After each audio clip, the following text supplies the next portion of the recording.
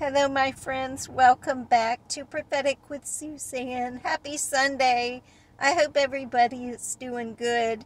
I am coming in with a quick word of encouragement. The last couple hours, I have had a song just stirring in my spirit, like a record player going on and on and on. I've been hearing, "Open the floodgates of heaven over me."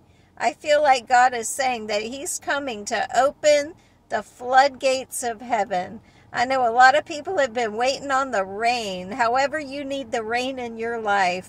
But I feel like God's saying He's about to open the floodgates of heaven, to be in a mode of expectancy, for God to come in and pour out those blessings, answer those prayers, make a way where there seems to be no way, because He is our way maker and God is faithful to come and perform His word. We never know when we wait a long time and that suddenly comes upon us in Jesus' name. So get ready for God to open the floodgates of heaven over your life. Decree it and declare it now in Jesus' name. God is good and He loves us.